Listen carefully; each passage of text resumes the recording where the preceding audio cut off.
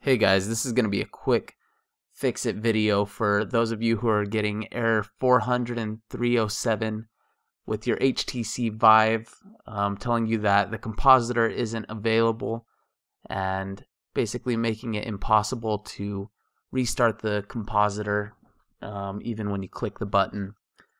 I saw a whole bunch of different videos and read different things on forums telling you to delete certain files and update certain drivers, and they even got into some pretty deep technical stuff about what could be wrong, and none of it ended up working, but the fix actually ended up being super easy, and I felt kind of stupid for not remembering it because I had had this problem before, but Vive previously didn't provide an error message. And the fix is basically taking the HDMI cable that comes from the link box and putting that directly into your main HDMI port on your graphics card.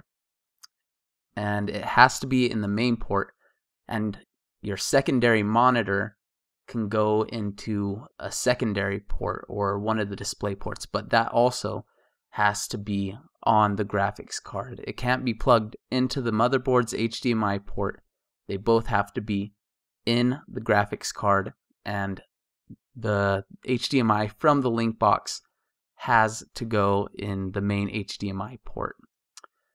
Now, HTC doesn't tell you this, but you have to buy a converter if you have only display ports like I do in my GTX 1070, and you can get a cheap one from Monoprice for $4. I'll throw a link in the description below, but that's basically the only way that you're going to be able to have a second monitor displaying if you want other people to be able to watch you. Otherwise, you're just going to have